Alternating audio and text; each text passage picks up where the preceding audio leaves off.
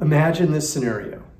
You've just raised your funding and it was a down round and your team is rightfully concerned about being diluted. If you don't act, you run the risk of losing your team. In today's video, I will walk you through the secret weapon that will keep your team's equity from being diluted and thus your team from quitting. Hi, I'm Brett, and on my channel, I help early stage startup CEOs like you raise your money and grow your startup. So if this sounds like you, then hit the subscribe button and the bell so you get notified every time I release a new video. Let's get started. You and your team can suffer serious dilution depending upon the economic environment. In fact, your valuation might even be lower than the previous round. It's what's called a down round. Here's an example of what can happen. Let's say you have an employee that you granted stock options of 1% that vest over 4 years with a 1-year cliff. This is pretty standard. And let's say you gave the employee the stock options 2 years ago, so 2 years of equity have already invested. Then you raise a round of funding where the new investors take 50% of the company. So that employee has been diluted by 50%. This is entirely possible in a tough environment like 2023. Now that employee has 0.5% ownership. What's the problem, you ask? It's what's called the clone effect. Let's say you hire an exact replica or clone of the person that was diluted. And to hire this person at this stage of the company's life, the market rate for equity is 0.8%. So person A, who took more risk, is getting 0.5% because he's been diluted by half. And the clone of person A, who took less risk, is getting 0.8%. That's unfair and wrong. Person A should always own more equity than person B, period. End of story. So what do? The answer is the secret weapon called refreshing.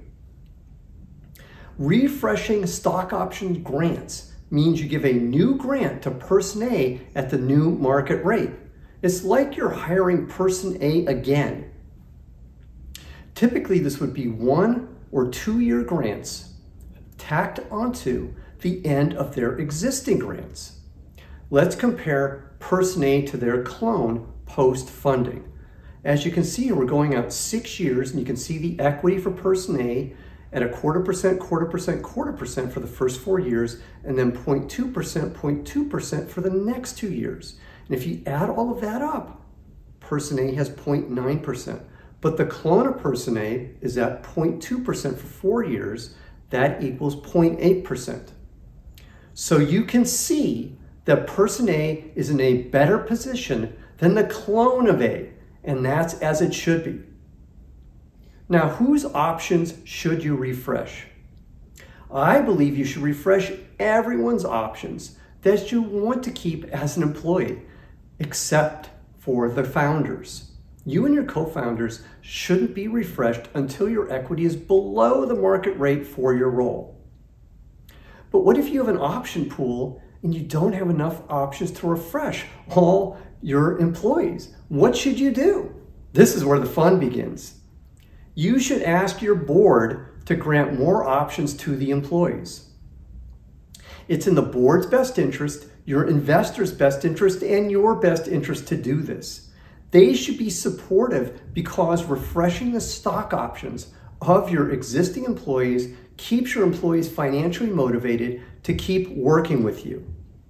It costs money, additional stock, and it hurts the performance of your company if you have to replace a large portion of your team every couple years. Refreshing stock options have been around for a long time. For example, well-known venture capitalist Andy Rashlev has written about the importance of refreshing employees. Here's what he said. Offering a transparent, consistent, and fair program of equity grants that employees can build into their long-term expectations. As a result, not only do you avoid cliffs, but you also tie both long-term tenure and contribution to their ownership stake. The best part is that as your company grows, you always grant stock in proportion to what is fair today rather than in proportion to their original grant. Andy Rushliff. The fight is, do your new investors or old investors take the dilution? In other words, is the increase in employee equity granted before the round or after a new round of funding? My view is you don't care. All you care about is that there's an increase in the equity pool. You have to fight with all your power for your team. If this content is resonating with you, then please hit that like button right now. Here's a summary of what we've learned today. Number one, employee stock options will get diluted each round of funding. Number two, your employees will be concerned about this, especially in tough economic times. Number three, you have a secret weapon to keep your employee stock options from the effects of dilution. It's called refreshing. Number four, your investors and your board should be supportive because refreshing helps retain top talent.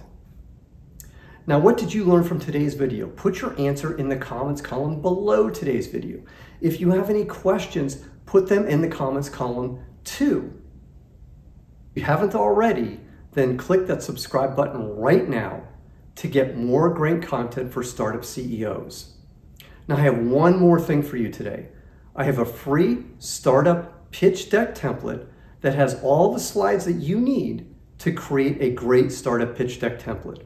All you need to do to get your free startup pitch deck template is click the link below today's video. Now, I'm Brett at brettjfox.com. I hope you enjoyed today's video, and I look forward to speaking with you again soon. Thanks a lot. Take care. Bye.